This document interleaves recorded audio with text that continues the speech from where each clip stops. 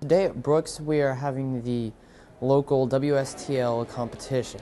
At this competition, each school is allowed to bring 4 participants in each of the categories, and there's 5 different categories. There's graphic design, website design, video PSA, video news story, and interactive media. We have 4 schools this year participating. It's Coleman, Hadley, Curtis, and ourselves. We come together to give them an experience to present and show their project to other schools and to have it judged by judges. They'll also have the opportunity to go to a state competition at Kansas State University and compete with other students across the state. This is a metaphor, and we put 2 is the metaphor on each question. So if you type 1, it'll pop up this. Student technology leadership it's for more like the advanced students in technology, like not necessarily they're good at building it, but they're good at using it. What we do is more advanced stuff that's not what everybody else does, because other classes, they have a set curriculum. STL really doesn't. My class this year set up computers for our science labs, unboxed them, set them up, and we may help other students or teachers with technology issues if they got some software that doesn't work or how to connect a projector or something. So we try to be leaders in technology across the school. We created a video using Adobe Premiere Elements 12.0 and the Sony Handycam 9.2 megapixel camera for filming.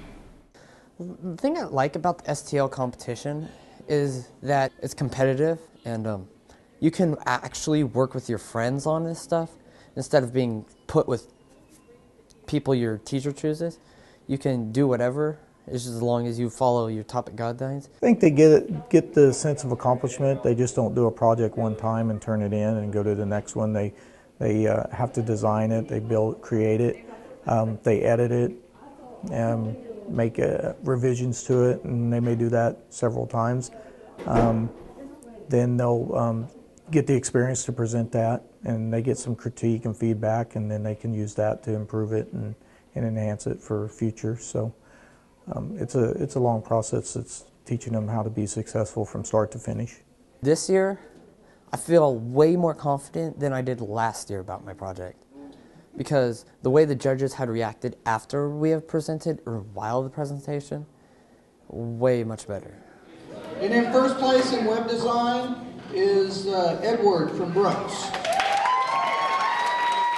We will do awards for the first 6 places, so from 6th, 5th, and 4th will get a certificate, and then the top 3 awards will get a little small plaque that we printed on our 3D printers for 1st, 2nd, and 3rd. And then after that, a lot of schools use this as kind of a judging tool to who will they decide to take to the state competition in April at Kansas State University. All right, this is our final category, video production news story. I think it's went fairly smooth. Kids are getting a good experience in presenting, and the presentations I've sat in on have went really well.